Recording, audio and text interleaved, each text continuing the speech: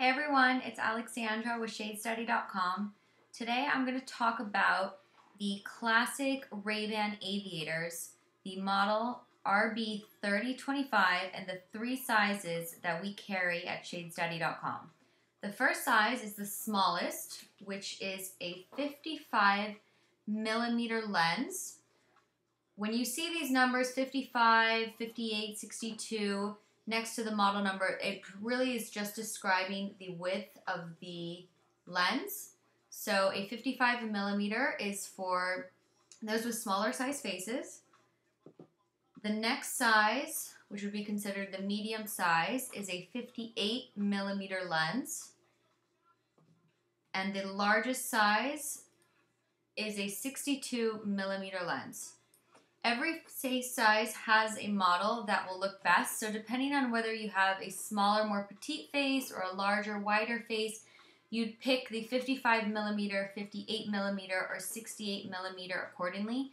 I personally have a smaller face, so I'd go with the first one, which is a 55 millimeter, which you can see here fits me just as it should. It falls flush with my face, in between my nose. It doesn't fall. I can do anything I need to do with this size, which is the 55 millimeter. Aviators are, of course, the quintessential pair of sunglasses that really should be just part of everyone's sunglass collection. So whether you're a small, medium, or large, you just choose the size accordingly. I'm going to try on the 58 millimeter next so you could see the difference. As you can see, it is larger. I could probably get away with wearing this size.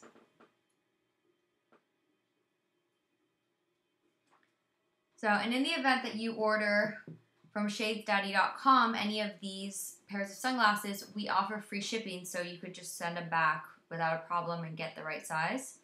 And the last one is the 62 millimeter, which you can see is quite large for my face, but for men, this is probably the go-to.